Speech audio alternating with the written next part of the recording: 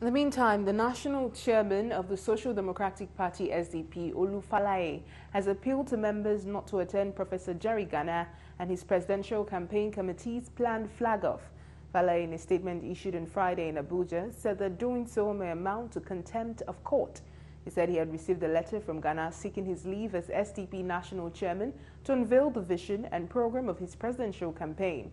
The national chairman recalled that earlier correspondence from Gana made it clear that he based the proposals on the judgment of the FCT High Court dated December 14, 2018.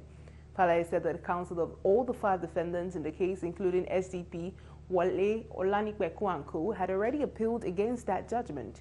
He noted that they had filed a motion at the Court of Appeal praying for certain reliefs, including stay of execution of the judgment of the High Court and injunctive reliefs against Professor Gana, pending the determination of the appeal. They appealed to party officials at all levels, leaders and members, to stay calm and refrain from participating in actions designed to preempt the courts. We must remain loyal to the party, which is more important than any of us. The party had earlier declared former governor of Cross River, Donald Duke, as its flag bearer for the 2019 general elections. The party declared that Duke, who won its presidential primary election, polled 812 votes, while Gana had 611.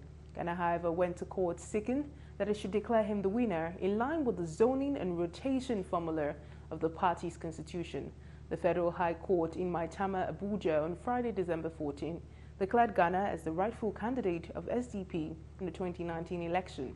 In his judgment, Justice Hussein Baba Yusuf held that the regulations contained in the party's constitution were binding on every member and must be obeyed.